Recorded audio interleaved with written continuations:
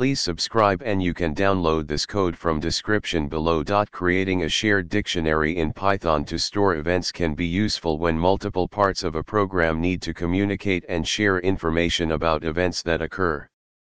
In this tutorial, we'll use a multiprocessing approach to demonstrate how to create a shared dictionary that can be accessed and modified by different processes.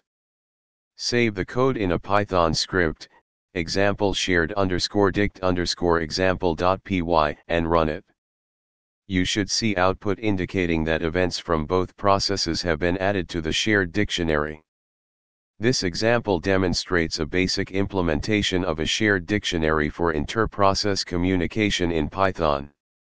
Depending on your specific use case, you may need to extend or modify this example to suit your needs.